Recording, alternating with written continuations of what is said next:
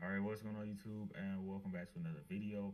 If you like this video and want to see more, make sure to like, subscribe, comment, do all that.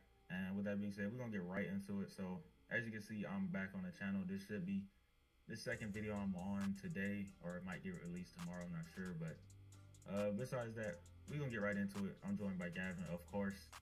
So Chrispaul is saying that, or this is a rumor, I don't know, we don't know if Chrispaul directly said this, but basically they're talking about Chrispaul denying his $44 million player option and going for a multiple year deal. So Gavin, I'll let you elaborate on it first. What are your thoughts on this, and do you think it's a good idea?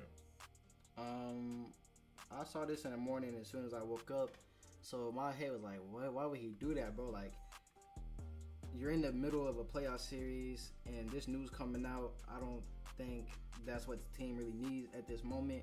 I felt like whoever put that out should have waited till after their season was done, number one.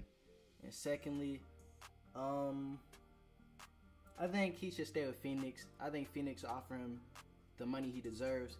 He took 3 different teams to the playoff his past 3 years in the league. I think he literally deserves more money, in my opinion. Because I think that's what he's looking for. He's looking for a multi-year deal, which comes with more money. So I agree on his decision, low key. But I can see why some people don't. He's getting late in his career. Is he really worth that money? Because he keeps getting injured every time in the playoffs. Like, it only happens in the playoffs, really. I just don't get it. But I agree with his decision. He deserves it.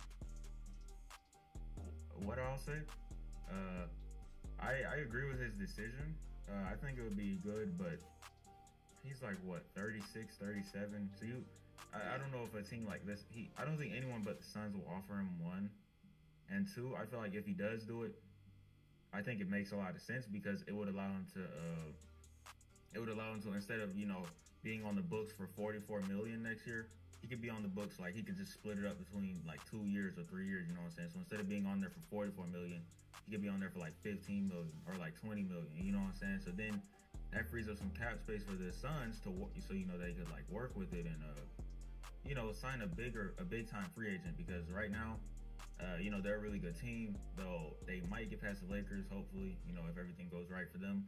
But I think the problem is going to be that they just don't have enough star power. Now, maybe you could say that there are some players on the team that could develop into a star, like, because DeAndre Ayton right now, I don't think, is he still on his rookie deal? I believe so, because, yeah, I believe so. I know that he's going to be eligible for an extension pretty soon. So do you really want to be paying Chrispaul at like 39 years old and then DeAndre Ayton like 20 million a year? Like, nah. So I would say, he takes like a 4-year deal, and he's getting paid like 15 mil a year. I feel like that would be, not 15 mil, probably like 10 mil a year. And, I feel like that would, free up some cap space for them so they can get another star. And I feel like he'll still get the same amount of money at the end of the day, so it won't be a huge issue. You know what I'm saying? Thanks, and he can have a home. For a multi-year deal, I feel like he needs to get less money per year, and just to free up some cap space. But yeah, you hit the nail on the head, bro.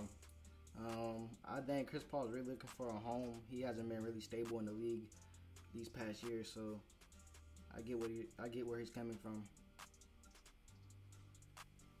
Yeah, I agree. I think he's finally, because when you think about the last couple seasons for Chrispaul, I mean, what was he? OKC. Oh, I'm sorry. The Rockets, OKC, and now finally Phoenix. Like, he's like 36 years old. You know what I'm saying? He's obviously still trying to win. He's still trying to win, and he's in a good spot right now. They were just a 2nd seed. They were a pretty solid team. So I feel like, if he's looking for a home, I feel like his home is in Phoenix. Now, the question is, do the Phoenix Suns pay him? That's the big question. Will the Phoenix Suns pay him? And I'll say that they should pay him, but I don't know if they're going to pay him as much as he wants. And what do you think? Do you think they'll pay him for as much as he wants? I mean, it's pretty clear they should, but will they? I'm not sure. Yeah, like, I don't know. Like, I feel like they should, like I said, because you can pay him less money over more years Yeah. so that you can free up your cap space. But who knows like what Chris Paul is gonna be at when he's like he's like 36 now. What is he gonna be at when he's 39? He's already injury prone now. You never know what kind of injury might happen, and he misses a whole season. That's money basically in the trash. So I don't know. You guys let us know what your thoughts are in the comments. But with that being said, Gavin, if you have no final remarks. Yeah, the Phoenix Suns, they're in a good direction for the future. They didn't need to make the right decision, and whatever they choose to do is what they have to live with for however long that deal is. And yeah, I guess that's it.